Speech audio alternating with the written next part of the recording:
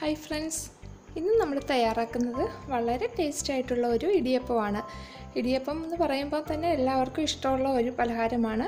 അപ്പോൾ ഇന്ന് നമ്മളിവിടെ ചിക്കൻ സ്റ്റഫ് ചെയ്ത് വെച്ചിട്ടുള്ള ഒരു ഇടിയപ്പമാണ് ഉണ്ടാക്കുന്നത്. ഉണ്ടാക്കിയെടുക്കാൻ ഒരു പാടുമില്ല. എങ്കിൽ നമുക്ക് കുട്ടികൾക്കൊക്കെ സ്കൂളിലൊക്കെ ടിഫിനായിട്ടൊക്കെ കൊടുത്തുവിടാൻ പറ്റുന്ന ഒരു നല്ലൊരു റെസിപ്പിയാണ്. അപ്പോൾ എല്ലാവരും ഇതൊന്ന് ട്രൈ ചെയ്ത് നോക്കുക. അപ്പോൾ എങ്ങനെയാണ് നമുക്ക് ചിക്കൻ സ്റ്റഫ്ഡ് ഇടിയപ്പം ഉണ്ടാക്കുന്നതെന്ന് നോക്കാം. ആദ്യം തന്നെ നമുക്ക് ചിക്കൻ മസാല റെഡിയാക്കി എടുക്കാം. അതിനുവേണ്ടി ഞാനിവിടെ 200 ഗ്രാം ചിക്കൻ, 1/4 ടീസ്പൂൺ മഞ്ഞൾപ്പൊടിയും 1 ടീസ്പൂൺ കുരുമുളക് പൊടിയും 1 ടീസ്പൂൺ പിരിയമുളക് പൊടിയും ഇട്ട് വേവിച്ചെടുത്തത് ചെറിയ കഷ്ണങ്ങളാക്കി നുറുക്കിയെടുത്ത് വെച്ചിട്ടുണ്ട്. പിന്നെ ഒരു 2 വലിയ സവോള ചെറുതായി അരിഞ്ഞെടുത്ത് വെച്ചിട്ടുണ്ട്. ഒരു വലിയ തക്കാളി ചെറുതായി അരിഞ്ഞ് വെച്ചിട്ടുണ്ട്. 2 തണ്ട് കറിവേപ്പില, കുറച്ച് മല്ലിയില, 1/2 ടേബിൾ സ്പൂൺ മല്ലിപ്പൊടി, 1/2 ടേബിൾ സ്പൂൺ പിരിയൻ മുളക് പൊടി, 1/2 ടീസ്പൂൺ മഞ്ഞൾപ്പൊടി, 1 ടീസ്പൂൺ വെളുത്തുള്ളിയുടെ പൊടി, 1/2 ടീസ്പൂൺ ഇഞ്ചിയുടെ പൊടി, 1 ടീസ്പൂൺ ഗരം മസാല. ഇത്രയും സാധനങ്ങളാണ് നമുക്ക് മസാല തയ്യാറാക്കാനായിട്ട് ആവശ്യമുള്ളത്. അപ്പോൾ ആദ്യം തന്നെ നമുക്കൊരു പാൻ സ്റ്റവിലോട്ട് വെച്ച് അതിലേക്ക് ഒരു 2.5 ടേബിൾ സ്പൂൺ വെളിച്ചെണ്ണ ഒഴിച്ച് നന്നായിട്ട് ചൂടാക്കിയെടുക്കാം. ഇപ്പോൾ ഇവിടെ എണ്ണ നന്നായിട്ട് ചൂടായിട്ടുണ്ട്. ഇതിലേക്ക് നമുക്ക് അരിഞ്ഞു വെച്ചിരിക്കുന്ന സവോള ഇട്ട് നന്നായിട്ടൊന്ന് വഴറ്റി കൊടുക്കാം. ഈ കൂടെ നമുക്കൊരല്പം ഉപ്പും കൂടി ഇട്ട് കൊടുക്കാം. ഉപ്പിട്ട് കൊടുക്കുമ്പോൾ സവോള പെട്ടെന്ന് തന്നെ നമുക്ക് വഴന്ന് കിട്ടും. ഇനി ഇത് കുറച്ചൊന്ന് വഴന്ന് വരുമ്പോൾ നമുക്കിതിലേക്ക് പൊടികളൊക്കെ ചേർത്ത് കൊടുക്കാം.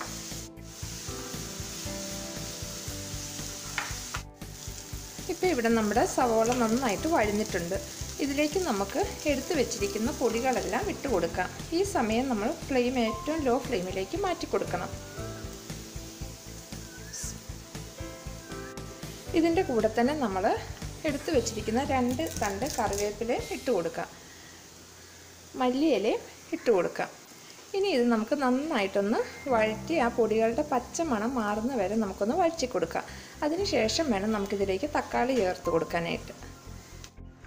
ഇപ്പോൾ ഇവിടെ നമ്മുടെ പൊടികളെല്ലാം നന്നായിട്ട് മൂത്ത് ആ പച്ചമണമൊക്കെ മാറിയിട്ടുണ്ട്.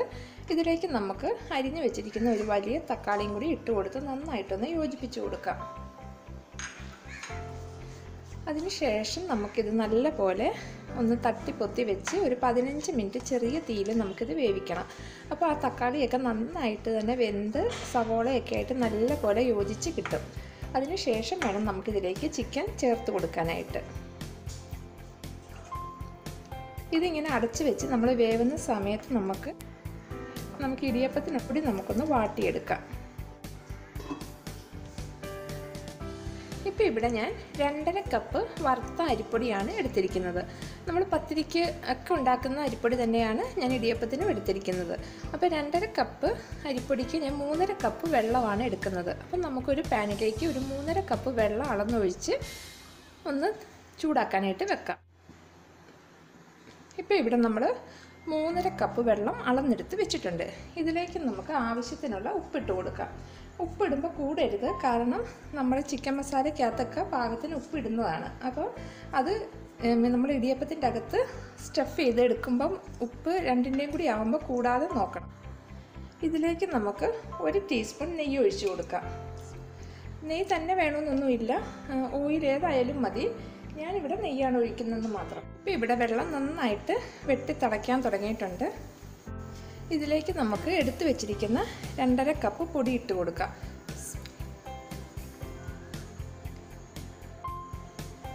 പൊടി ഇട്ടതിന് ശേഷം നമുക്കിത് ഉടനെ തന്നെ നമുക്കിതിങ്ങനെ വെട്ടി ഇളക്കി ഇതെല്ലായിടവും നന്നായിട്ട് യോജിപ്പിച്ചെടുക്കാം.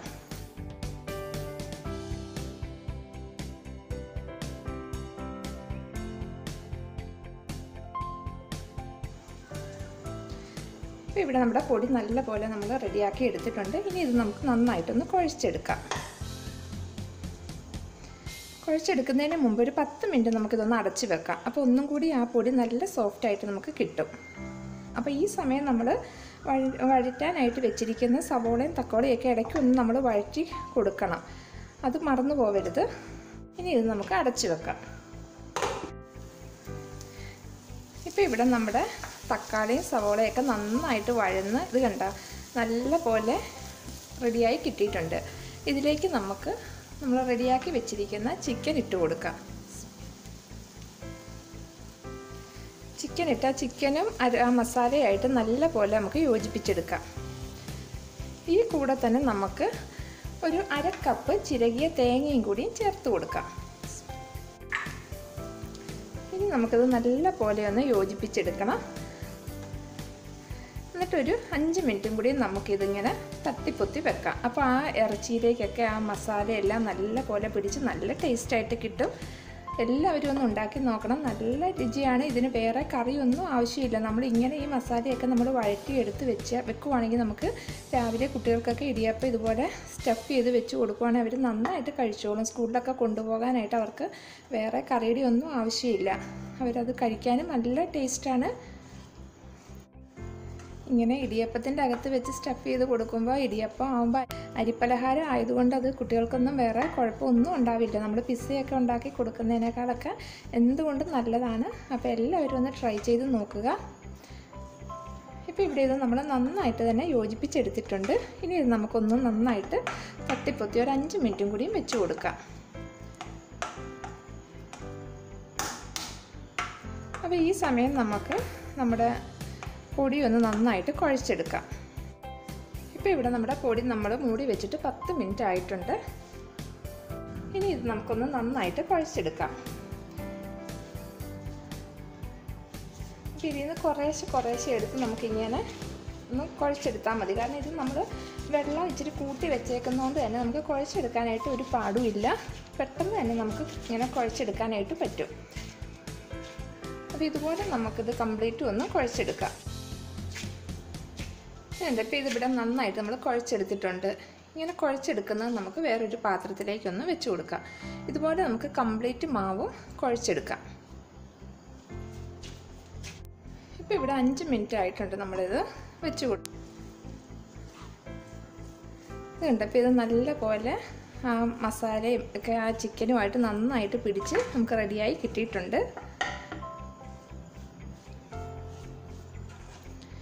ഇനി നമുക്ക് ഫ്ലെയിം അങ്ങ് ഓഫ് ചെയ്യാം. അതിനുശേഷം ഇതങ്ങ് മാറ്റി വെക്കാം. നമുക്ക് പൊടി നന്നായിട്ട് കുഴച്ചെടുത്ത് കഴിയുമ്പോൾ നമുക്ക് ഇടിയപ്പം ഉണ്ടാക്കാനായിട്ട് തുടങ്ങാം. ഇപ്പോൾ ഇവിടെ നമ്മൾ കംപ്ലീറ്റ് മാവും നന്നായിട്ട് കുഴച്ചതുപോലെ ചെറിയ റോളാക്കി എടുത്ത് വെച്ചിട്ടുണ്ട്. ഇനി നമുക്ക് ഇടിയപ്പം ഉണ്ടാക്കാനായിട്ട് തുടങ്ങാം. ഇപ്പോൾ ഇവിടെ ഇടിയപ്പം റെഡിയാക്കി വെക്കാൻ വേണ്ടിയിട്ട് ഞാനിങ്ങനെ അപ്പച്ചമ്പിൻ്റെ അകത്ത് വെക്കുന്ന തട്ടാണ് എടുത്തേക്കുന്നത്. ഒരു 3 തട്ട് എടുത്തിട്ടുണ്ട്. അതിൽ നന്നായിട്ട് എണ്ണ തൂക്കി വെച്ചേക്കുവാണ്. ഇത് നമുക്കങ്ങ് മാറ്റി വെക്കാം. ഇനി നമുക്കിതിലേക്ക് ഇടിയപ്പത്തിൻ്റെ മാവ് വെച്ച് കൊടുക്കാം. എന്നിട്ട് നമുക്ക് ഇടിയപ്പം റെഡിയാക്കി എടുക്കാം.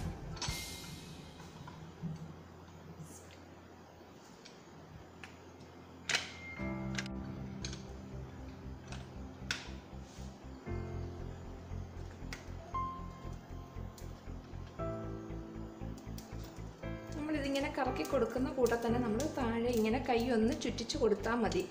അപ്പം നമുക്ക് അതിലോട്ട് കറക്റ്റായിട്ട് ഇടിയപ്പം കിട്ടും. കുറച്ചൊന്ന് ചുറ്റിച്ച് കഴിയുമ്പോൾ നമുക്ക് റെഡിയാക്കി വെച്ചിരിക്കുന്ന ഇറച്ചി മസാല നമുക്കിതിൻ്റെ അകത്തോട്ട് വെച്ച് കൊടുക്കാം.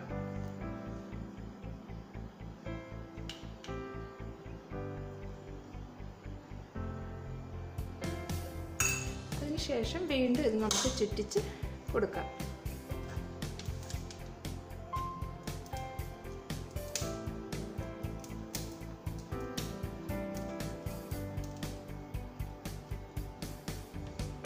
ഇത് കണ്ട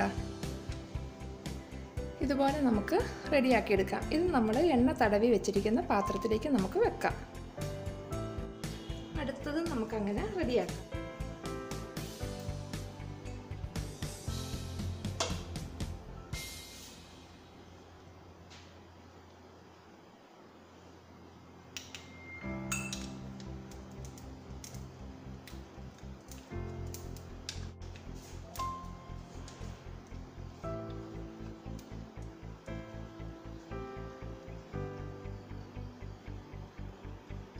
ഇതുപോലെ കംപ്ലീറ്റ് മാവും നമുക്ക് റെഡിയാക്കി എടുക്കാം.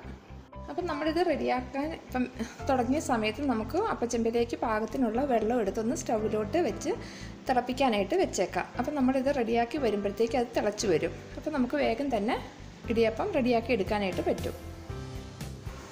ഇപ്പോൾ ഇവിടെ നമ്മൾ മുഴുവൻ മാവും റെഡിയാക്കി എടുത്തിട്ടുണ്ട്. ഇനി നമുക്ക് നമ്മൾ വെള്ളം അപ്പച്ചെമ്പിൽ വെള്ളം തിളയ്ക്കാനായിട്ട് വെച്ചിട്ടുണ്ട്. അപ്പം വെള്ളം തിളച്ചതെന്ന് നമുക്ക് നോക്കാം. വെള്ളം തിളച്ച് കഴിയുമ്പോൾ നമുക്കിതെടുത്ത് അതിലേക്ക് വെച്ച് ഒരു 10 മിനിറ്റ് നമുക്ക് ആവി കയറ്റി വേവിച്ചെടുക്കാം. ഇപ്പോൾ അപ്പച്ചെമ്പിലെ വെള്ളം നന്നായിട്ട് തിളയ്ക്കാൻ തുടങ്ങിയിട്ടുണ്ട്. ഇനി നമുക്ക് ഇടിയപ്പം ഇതിലേക്ക് വെച്ച് കൊടുക്കാം. അപ്പം വെച്ച് കൊടുക്കുമ്പോൾ ശ്രദ്ധിക്കണം, കയ്യിലോട്ട് ആവിയൊന്നും അടിക്കാതെ സൂക്ഷിച്ച് വേണം വെച്ച് കൊടുക്കാൻ.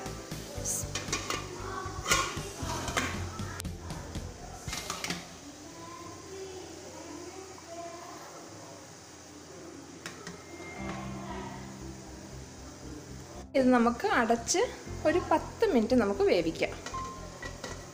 ഇപ്പോൾ ഇവിടെ നമ്മൾ ഇടിയപ്പം വേവിക്കാൻ വെച്ചിട്ട് 10 മിനിറ്റ് ആയിട്ടുണ്ട്. നമുക്കിതൊന്ന് തുറന്ന് നോക്കാം. ഇടിയപ്പം നല്ല കറക്റ്റായിട്ട് വെന്തിട്ടുണ്ട്. നമുക്കപ്പോൾ ഫ്ലെയിം അങ്ങ് ഓഫ് ചെയ്യാം. ഇനി നമുക്കിത് പുറത്തെടുത്ത് ഇതിൽ നിന്ന് ഓരോന്നും നമുക്ക് പ്ലേറ്റിലേക്കൊന്ന് മാറ്റാം. ഇപ്പോൾ ഇവിടെ നമ്മൾ ഇടിയപ്പം പുറത്തെടുത്ത് വെച്ചിട്ടുണ്ട്. ഇനി ഇത് നമുക്കൊരു പ്ലേറ്റിലേക്കൊന്ന് മാറ്റാം.